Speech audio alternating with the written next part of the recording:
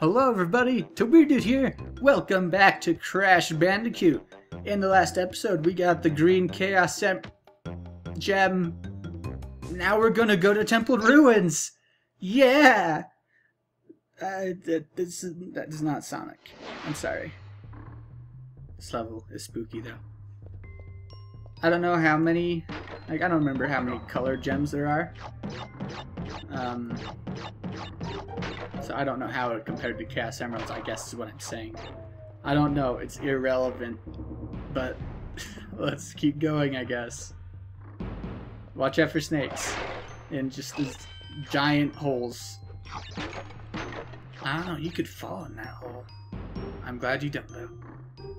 Also, yeah, the spears are just on a timer, so whatever. Can jump over these. We got magic boxes. Probably jump away from the TNT. Probably.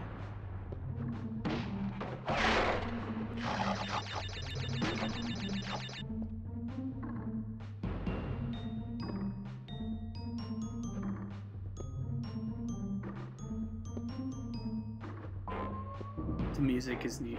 I enjoy it. Also, Revenge of the Bats. They will never leave us alone. And Crushers. They're not really on a strict timer. They're okay. And also giant spiders. I actually dealt with it really quickly. But they're not really that scary. They're just fat. We will see more of them. Don't worry, it's okay. It's nothing to be scared of. Like really, I don't remember if I was scared of the spiders in this game at all. I probably was. But I mean, whatever. They're silly and they're bouncy and you use them as platforms quite a bit. Also, Revenge of the Giant Torches. Oh my gosh. Also, Snake Spears. Have you ever heard of such a thing? It's not as threatening as it looks though, so it's okay. Oh jeez. Let's jump over to the fire. Well, I think the timing on those is different from the ones in the native fortress. Either that or I'm terrible at this game, but shh, don't tell anyone, okay? Please? Please don't. I'm terrible at this game. Don't tell anyone, the bats will hear it. Also, that box is weird. When you're, yeah, like, behind a crusher, camera-wise, it stops going off. So that's convenient. Let's time that better. Cause yeah, that platform was gonna screw me over. There we go. Also, here's the thing. I'm probably gonna screw this up, but check that out. The game designers are rude. So I think there's actually bottomless pits here, which means I'm probably gonna die. No. Oh, thank goodness. Okay. There's just tricky boxes here. We'll get on the way back. And yeah, fortunately, it's just this. There's nothing else really dangerous here. So, but geez, yeah, that's probably the rudest thing the developers do here, is with these invisible crates. It's okay. Like, there's a Wumpa leading towards it, so it's not, you know, as terrible. But I mean, yeah, I was worried about a bottomless pit in the middle of invisible crates. And there's a reason I'm worried for that. And that's when the developers are really rude. So let's get mad at them. But no, it's okay. Probably. I don't know, yeah, these weird rotating platforms just around the center point will randomly fall. At 2 points, I guess. Not randomly, at a set point. Here's a spider. Actually it only has 6 legs. I guess it's not a spider. But it's silly and fat and very bouncy. It's kind of fantastic, really. So don't worry about it.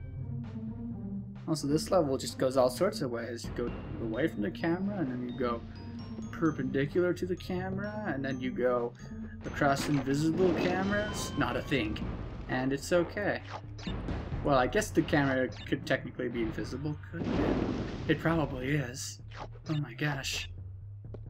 Because I guess when you consider that, the only game, probably not the only game, one of the only games with a visible camera that exists in the game world is like Super Mario 64.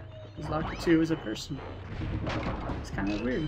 And then when you think about that, that game is a second-person view. So that's all sorts of silly.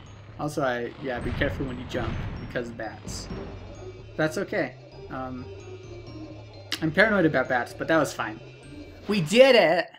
I think we got all the crates, probably, hopefully. Yeah, we did. You know why? Because you're awesome. I couldn't have done it without you guys. Oh, yeah. Alright. Wait, is this one? Road to Nowhere is also another level with a unique theme. And gosh, it's memorable. I guess I'll just say it like that. I don't know what I'm trying to say. Let's just go for it. I was saying, like, you know, invisible platforms. And sometimes it matters. This is not the one it matters in, though. It's another one like this, where it matters.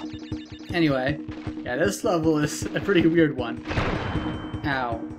It's very straightforward, but lots of crumbling platforms and tight spots to jump on, and bottomless pits and hogs that you can't kill, by the way, so don't try. And icy ledges, and I don't know, there's a lot going on here. And it's just incredibly dangerous. This level is called Road to Nowhere. As a dumb child, I once thought this was like Road to Now Here. But no, I was dumb. Don't. It's not. Don't call it that. Also, these hogs are kind of dangerous, but you can... You could do that if you want to. I mean, I wouldn't advise it, but you could. I'm not worried about dying, because we need a red gem to get all the boxes here anyway. So whatever. But if you're tricky and apparently better at this game than I am, then you can stand on the rope. And then you can just kind of avoid all the dangers here. And I think you can run on it for a bit too, but it's kind of dangerous. I thought I saw... Yeah, there's a little red gem. There's a little red gem icon that's right next to the checkpoint, but I mean they vanish when you get closer, so... Yeah, like I said, we need the red gem. I'm not worried about having died those 2 times. It's a stain on my character, on my record, but whatever. I mean, we've already got 71 lives. This is continuing from last time. So there's that. And the checkpoint before then was pretty bad, so I actually played quite a bit before it and got plenty of lives. But still, this game does not skimp on the lives. For example. So don't worry about that. Again, unless you're just starting out, like with a password that leads you right to the end game or something, you don't have to worry about lives. So, yeah, let's just go to a bonus round and get more lives! And a password, which will hopefully be convenient. Because, yeah, this may be a shorter episode, but I'm gonna cut it after this level. Cause reasons. Do you mind? Check out this chain reaction. Yeah, I learned about explosives from Crash Bandicoot. I don't know, it's silly, it's neat. You can never go wrong with chain reactions. Never! Well, okay, maybe you could, but no, never. And also, 14 out of 32 levels already. That's pretty quick. Guys, I'm scared. This game is shorter than I thought. Not entirely. It's still plenty hard. And we're still going to be getting lots of gems, but, well, either way, that's not a bad thing. I've got plenty of other games I need to be playing, so it's okay if a game is short. It's okay. Anyway, so after this, we end up at Boulder Dash. How could I deny you guys Boulder Dash? Let's go one more. Okay. Could you guess what kind of level this is gonna be? That's right, another backwards level. What could that possibly mean? And also, again, this is a level where boxes don't matter. We need a purple gem. And we don't got a purple gem, so let's just roll with it.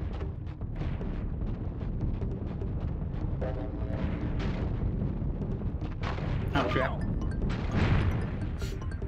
Well, I guess I'm really starting to die now. But again, thank goodness that doesn't matter. We don't need all the boxes because we can't do anything about it. But I mean, yeah, I don't think I really pointed those out before. Little wooden fences or ankle hedges. Don't run into them. They will slow you down drastically. And in a level like this, that's not a very great thing.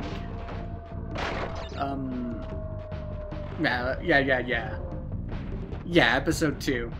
Like during my little time lapse, just like running through the boulder level, I spun one of these, like jumped and spun it, and that was a stupid idea, and it killed me mid time lapse, which you may have noticed. That's the explanation for that if you missed it. I spun one of those like a dum-dum.